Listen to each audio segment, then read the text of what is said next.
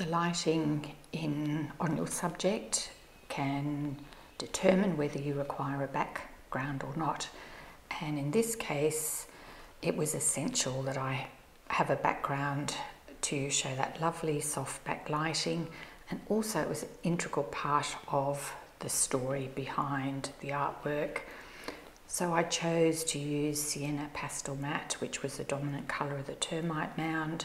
The whole piece is done in coloured pencil, bar the window of foliage at the back, which was done using pan pastels.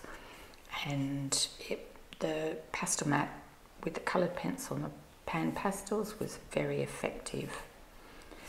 This piece also was done on pastel matte. I used the dark green as the tone, and again the lighting, that lovely side lighting, it was essential to have a background to show off the lasso and the white hat as well.